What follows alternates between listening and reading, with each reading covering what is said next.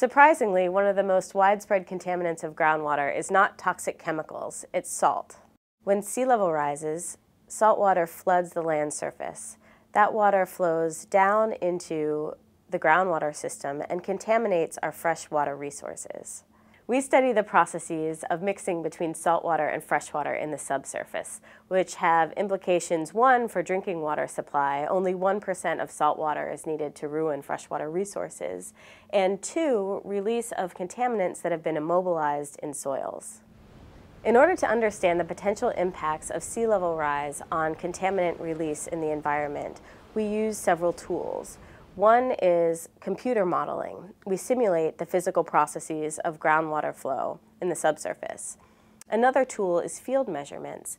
We install wells and measure water levels, and we also take samples of soil and groundwater.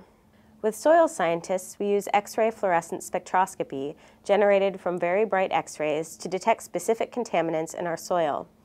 In this image, the red areas are locations of high concentrations of arsenic in one of our samples from Delaware. This was captured at the Stanford Synchrotron Radiation Laboratory.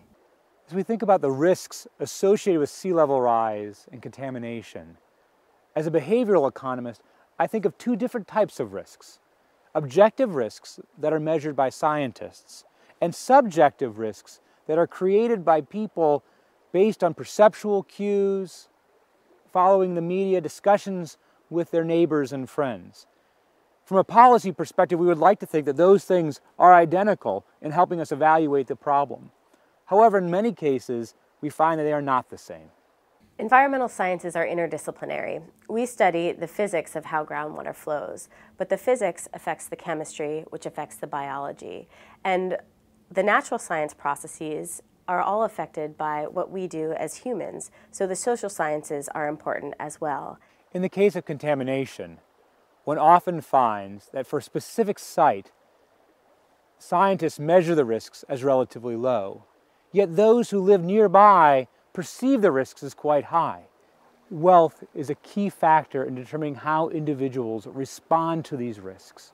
Low-income individuals may have a hard time moving away from risks that they perceive as too high. Thus, we have ethical issues as we think about policy.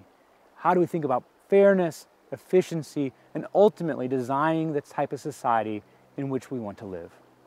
The contaminated sites that we have here in Delaware are similar to contaminated sites that occur in coastal regions worldwide. So what we're learning here, we can then apply to the rest of the world.